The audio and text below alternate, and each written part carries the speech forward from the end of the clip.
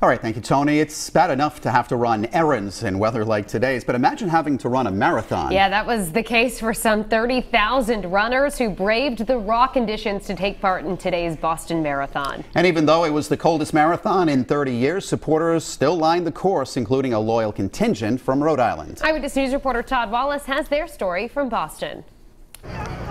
The Boston Marathon is the kind of event that attracts thousands of runners and the people who love them. My fiance is running today. This is actually our 5th year up here in Boston. We've been here since 2014, so this is like the worst weather conditions I've experienced, but happy to be here to cheer him on.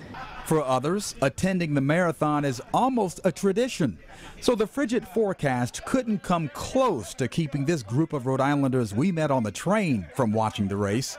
Typical New England weather. We're diehards. We're going up there and representing New England and, go Boston. What is there not to like about it? The crowds, the food, the drinks, the Red Sox, the marathon, the people. I mean, it's just a nice community for Boston.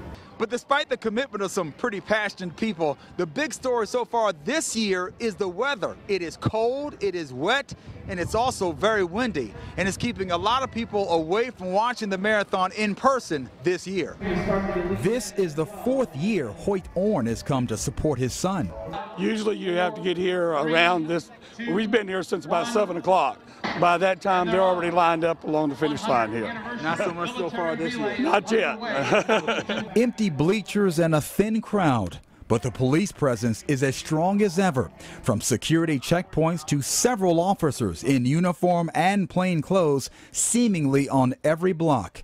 It's a show of force to ensure this cold, wet experience is also a safe one. Todd Wallace, Eyewitness News.